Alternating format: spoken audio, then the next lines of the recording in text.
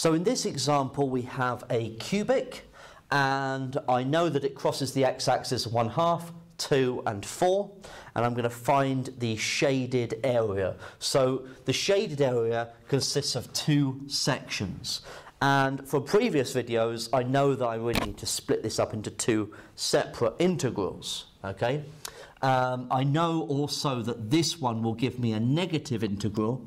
Okay, so I need to contend with that. So what I want to do is integrate x cubed minus 13/2 x squared plus 11x minus 4. And I first want to integrate it between 1/2 and 2. Okay, and that's going to give me this region here. Now, because of a lack of symmetry here, this region will not be the same size as that one. So I do need to do two integrals. So, integrating, add 1 to the power, divide by the new power. Add 1 to the power is dividing, and then I'm dividing by 3. So I'm going to get 13 over 6 x cubed plus 11 x squared over 2. Take away 4x, and I'm going to evaluate that between 1/2 and 2.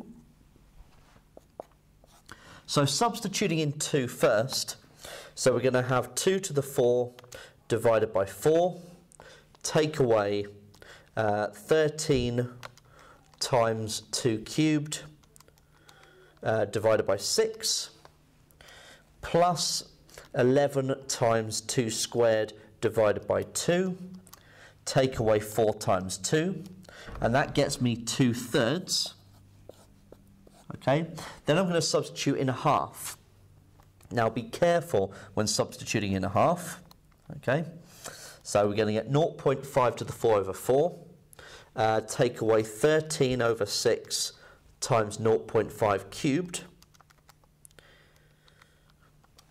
plus 11 over 2 times 0.5 squared,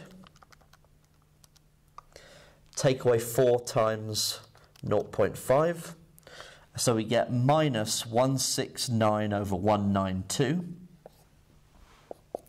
So we have 2/3, take away this, is 99 over 64. So that is this region here, 99 over 64. Okay? Then I need to do the same, integrating, not between 1/2 now. I'm going to be integrating between 2 and 4. This x cubed minus 13/2 x squared plus 11x minus 4 dx.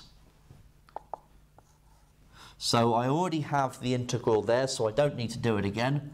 X to the 4 over 4 minus 13 over 6 x cubed, rather, plus 11x squared over 2, take away 4x, and evaluate it between 2 and 4.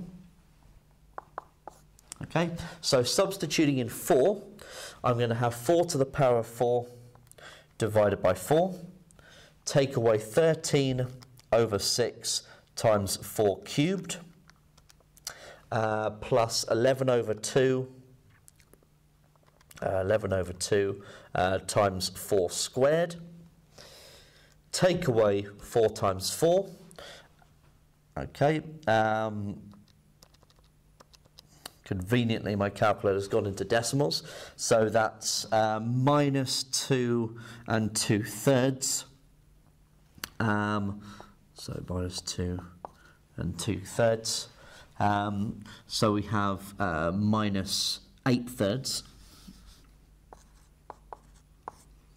And then take away substituting in 2. Now I already have substituted in 2 here, so that was 2/3.